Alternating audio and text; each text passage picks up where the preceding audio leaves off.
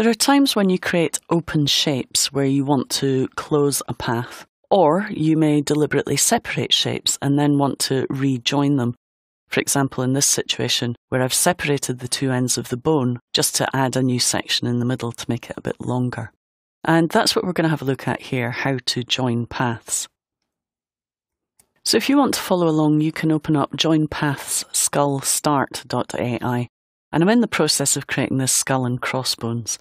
Now, I realised that my bone wasn't big enough, so I've separated it using the scissors tool. And you'll see I've now got two individual shapes that I now want to join back together. And I can use the join command to do that. So the way that it works is I choose the direct selection tool and select the points that I want to join. Now I need to select them individually. And if we just hide my transparency grid, you'll be able to see clearly that I only have this point selected.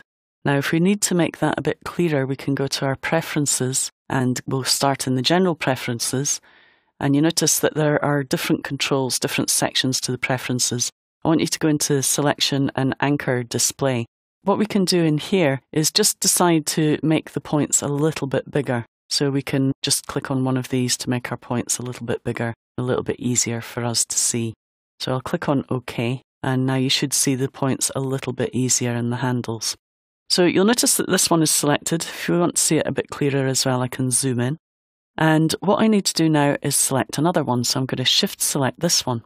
And if I go to Object, Path, Join, it will join them together and create a closed shape. Now that's not really what I want to do here, so I'm going to undo that.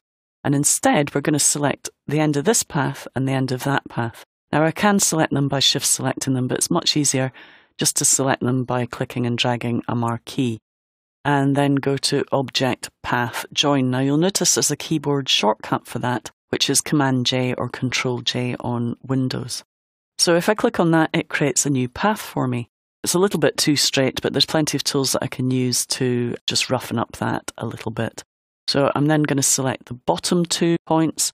Now you'll notice that you have to be careful. If you've actually got a fill in that shape and you try and drag a selection from the middle, you're actually going to select the shape. If I go back to view my transparency grid again, if I click here, I'm actually going to pick up the bone and move it. So if you're dragging a selection, make sure you do it from outside the shape. And I can drag to select those 2 points and now hit Command J or Control J on Windows and I join the path back together. So that's how you can join paths in Adobe Illustrator.